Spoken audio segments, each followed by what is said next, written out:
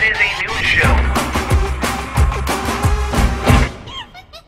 Hello interwebs, it is Monday, September 27th, 2010, the most amazing day that is today. That's 100% true most of the time. Today, I want to start off today, I want to say to you today, I missed you. I love you a long time, and I hope that we can still be friends who touch each other in the private areas. But I want to move on to our first story of the day. I want to move on to the first story of the day, and that is our douchebag of the day. And guys, our Monday douchebag of the day is a guy by the name of the Where's Waldo robber. Obviously, because he looks like the Where's Waldo dude with the wrong colors, which right away just shows me he really doesn't care. Now what we do know is the name of the Where's Waldo robber is Ryan Helmsley. The reason we know this is because Ryan took to Facebook to brag about robbing a bank, making him possibly the worst bank robber ever. So Ryan starts off kinda sly. He's like, oh, look at this story that happens to be on the internet. Isn't that guy awesome? Then he starts saying stuff like, I did something because I need to pay for my medical expenses. Live for today. So it's getting kinda weird. Then he starts saying stuff like, this is the song I heard in my head when I did it. But if you pay attention, he still hasn't admitted to...